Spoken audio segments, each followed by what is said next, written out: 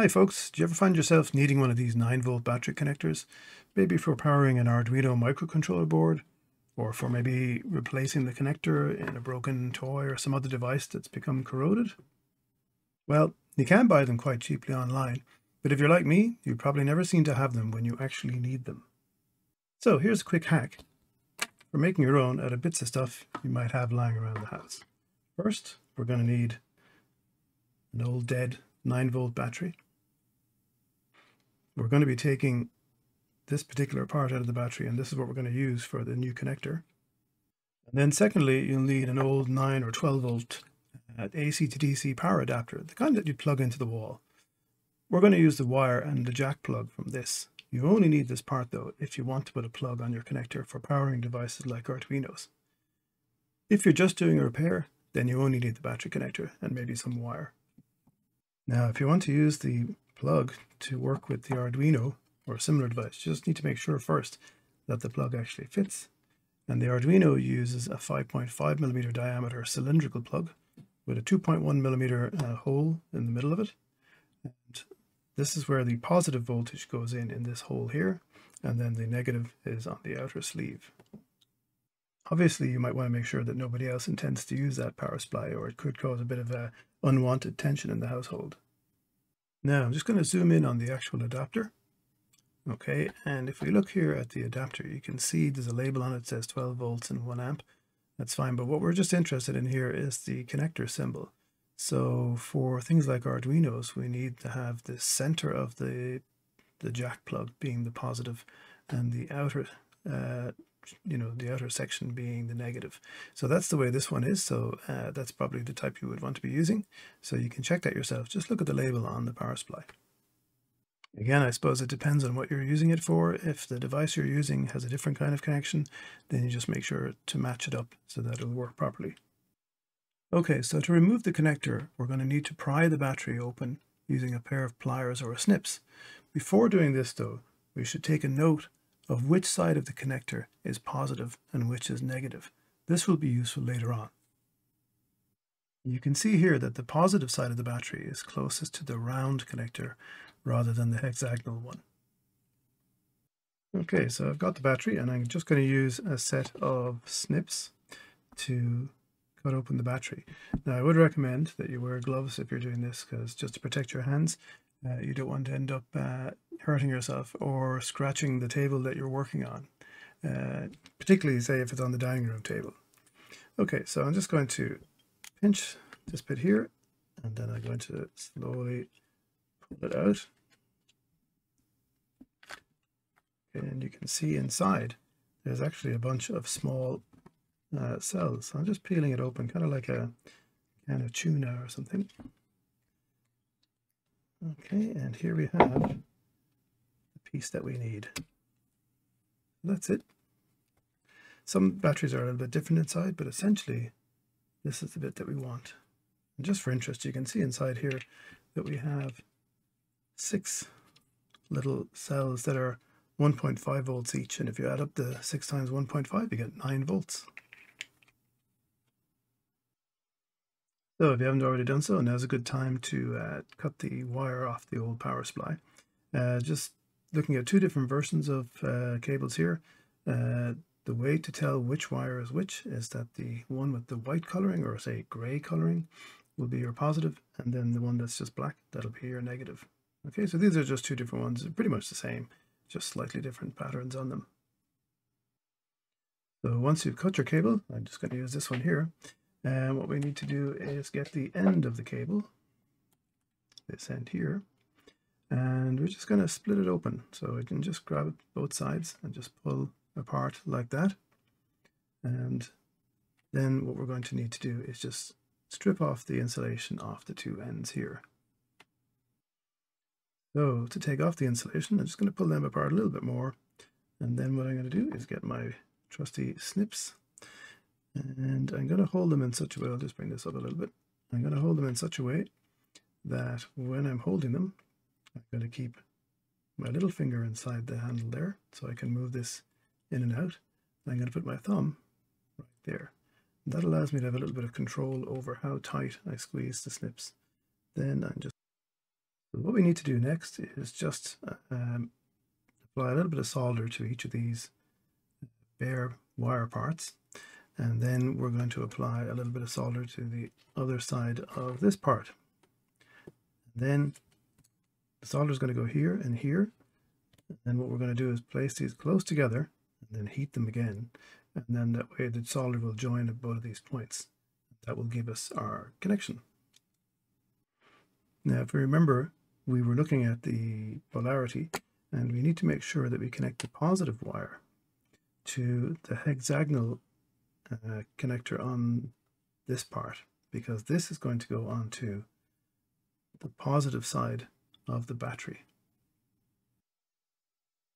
Okay, so now we're going to solder the ends of the wires. So the first thing we need to do is get our soldering iron up to a nice warm temperature, and then what I'm going to do is clean off the soldering iron first before I start using it, like that.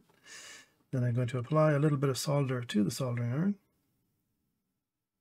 Okay, and then what we're going to do is we're just going to bring it up to touch the wire that we want to tin, and then warm it up slightly, and then we bring our solder wire to touch it, and now it's tinned. Okay, so we do the same thing again, just bring the soldering iron up to touch the wire, then bring the solder wire up to touch the now heated wire, and it should sort of wick into it. Okay, there we go, that's that done. So next I'm going to use this crocodile clip here, which is a very handy thing, to hold the battery connector while I place a little bit of solder on the 2 points here. So again, just always clean your soldering iron before you use it, and then place a little bit of solder on the soldering iron itself, and then we're going to press this against the metal. That might take a little while to heat up. I just want it to warm up so that some solder sticks to it.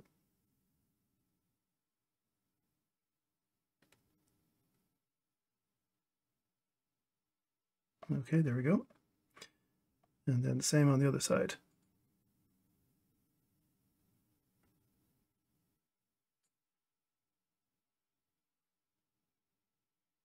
So we want to heat the metal itself rather than just kind of sticking a blob of solder on. We want it to kind of join, and that can take a little bit of time. Let me just let it cool off for a second. So now I've just repositioned the wires so that they're now over the 2 terminals. And again, clean the old soldering iron, and then same thing again, a little bit of solder on the soldering iron, and then we're just going to tip it off the 2 parts that are touching. Okay, so that's that one in, and then this one.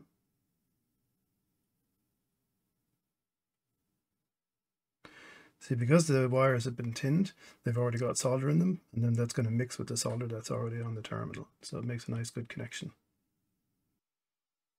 I've made sure as well to connect the white side to the hexagonal connector, because if we look at our battery here, if we want to connect the positive side to the positive side is here to the white side of the wire, then they have to kind of go in as opposites. Okay, and there we are. Clips on nicely. Okay, I'll just zoom back out a little. Clips on nicely. The only thing is, I'd like this to be a little bit more secure, so what I'm going to do is I'm going to put some hot glue around that to make it that just a bit more sturdy, and also to reduce the risk of short circuits.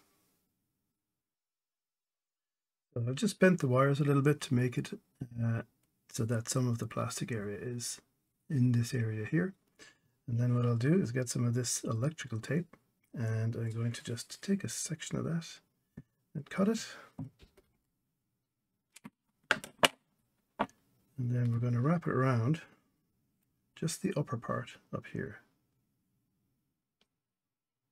So what I want to do is I want to fill in this area with hot glue. Okay, so we want it to join up to the edges of the battery connector. Okay, and then we're going to fill it with hot glue. I just want to make sure it sticks properly. So once the glue gun is hot enough, all we need to do then is just get the glue gun and pour in some hot glue into the hole. And what we want to do is just build up a layer that's about 3 or 4 millimeters thick. it should level itself.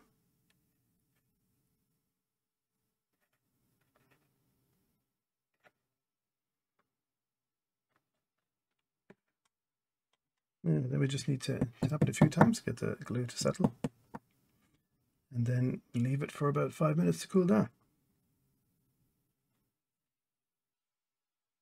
Okay, so the hot glue is cooled down at this stage, so we just need to peel off the tape. And here we have the connector. So it's not too bad, came out reasonably well, and it's quite solid. Okay, so this one here comes out on the wide side. I have another one that I made earlier, and this one just comes out at the thinner end. So they're quite solid. And we'll just try it out now by connecting it up to the Arduino to see what happens. I'll plug it in, and I'll get my wire and the Arduino and see what happens. Oh, there we go. It's working. Okay, great stuff. Now, just a little thing to note, if you don't want to take apart one of your old power supplies, you can just use something like this. This is a jack plug, and you can buy these online in places like Amazon very cheaply, so they can work as an alternative. Okay, so just a couple of quick safety reminders. Always wash your hands after handling solder because it contains lead, or it might contain lead, and that lead is not very good for you. It may rub off onto your food if you're trying to eat something, so always wash your hands.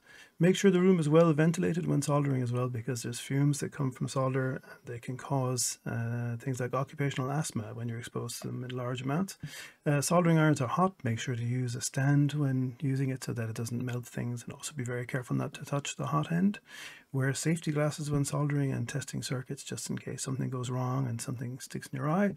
Check tools like the power supply and soldering iron before using them, in case the cables are damaged or in case there's a fault with the component that could hurt you. Don't forget as well to double check the polarity of any connections. You don't want to connect things the wrong way around, that can cause damage to circuits. And finally, wear safety gloves to protect your hands, and also try and protect any surfaces that you're working on so you don't damage them. Well, I hope you enjoyed the video. Thanks for watching, and don't forget to like and subscribe. See you next time.